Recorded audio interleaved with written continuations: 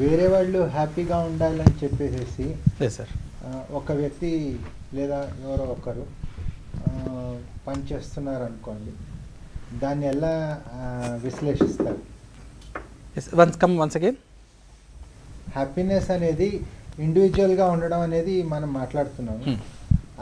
ఒక వ్యక్తి వేరే వాళ్ళు హ్యాపీగా ఉంటే కూడా తను హ్యాపీగా ఉంటాడు.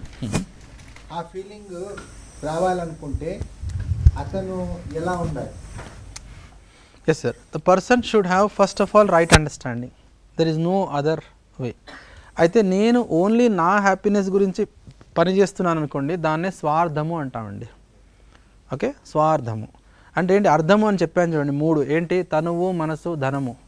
ఈ 3 నా సుఖం గురించే వెచ్చిస్తుంటే దాన్ని స్వార్థము అంటామండి.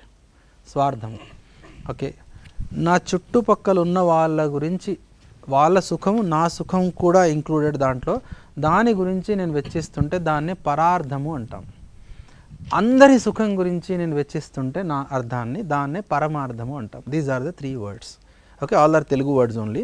సో స్వార్థము, పరార్థము, పరమార్థము. సో ఈ పరార్థంలో స్వార్థం ఉంది సార్. స్వార్థము వి usually take it in negative this thing. But ఈ పరార్థంలో పరమార్థం ఆల్రెడీ మన స్వార్థం ఉంది, పరమార్థంలో ఈ 2 ఉన్నాయి already. So we cannot travel to other persons happiness without our happiness. If we do like that, that becomes a sacrifice. So sacrifice has a cry in it, cry. So we cry sometime. Okay, నాకు అవకాశం ఉండి నేను మంచివాడిగానే మిగిలిపోయాను, డబ్బులు తీసుకునే అవకాశం ఉంది కానీ తీసుకోలేదు. సో ద ప్రాబ్లమ్ ఈజ్, ఎందుకు తీసుకోవద్దు అనేది తెలియకుండా ఆదర్శానికి పోయి తీసుకోకుండా ఉన్నాం అనుకుంటే then there is a problem. So if we understand the difference between body and self, then we know hour requirements.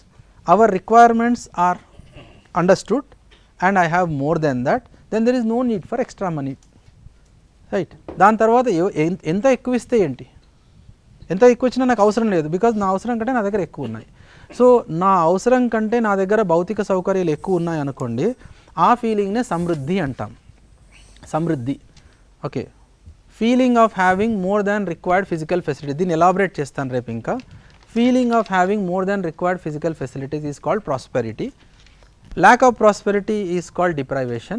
Deprivation leads to exploitation. Exploitation leads to corruption. Corruption leads to struggle. Struggle leads to opposition. Opposition leads to war.